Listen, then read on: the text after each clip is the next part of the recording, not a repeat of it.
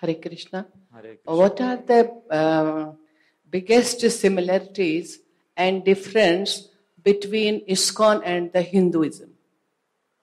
Oh, biggest similarity and difference. I would say that there is no difference. In fact, whatever Srila Prabhupada he propagated under the banner of ISKCON is nothing but what every Hindu should be following, as under the banner of Hinduism.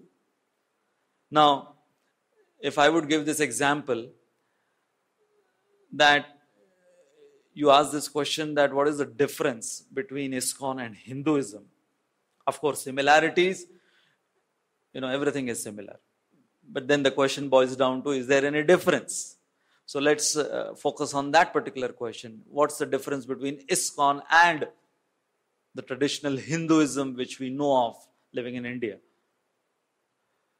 If I would ask this question, is there a difference between a 50 rupee note and a 500 rupee note?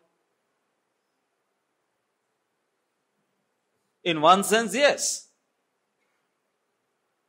But then, 50 rupee note is included in that 500 rupee note. So, the 50 rupee note is not contradicting the 500 rupee note.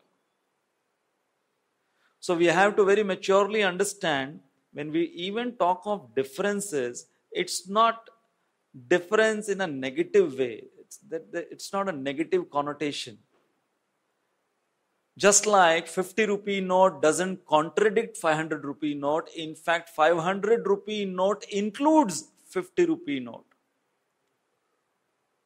So in my experience, before coming to Krishna consciousness, yes, I was, claiming myself to be just a Hindu. But then, whatever I was following, it was being followed not with proper understanding of what is it all about, the rituals, the festivals, everything. But then after coming to Krishna consciousness, it's like from 50 rupee note, I was handed over a 500 rupee note. And then I realized, wow, here, within this 500 rupee note, I also have not just 150, but so many 50 rupees. So, what Srila Prabhupada has given in this International Society for Krishna Consciousness is like that 500 rupee note, in which we understand what is real Hinduism. Real Hinduism means it is based on the Hindu scriptures. And Srila Prabhupada gave us Bhagavad Gita as it is. That is like, if I may say, the Bible of we Hindus. So Prabhupada gave that as it is. And not just theory, but Prabhupada gave the practical application of Bhagavad Gita as it is.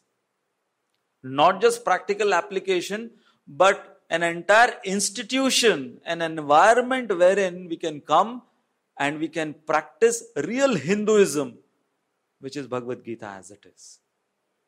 And therefore, in answer to this question, I would say that International Society for Krishna Consciousness is presenting Hinduism in its purest form. Hare Krishna.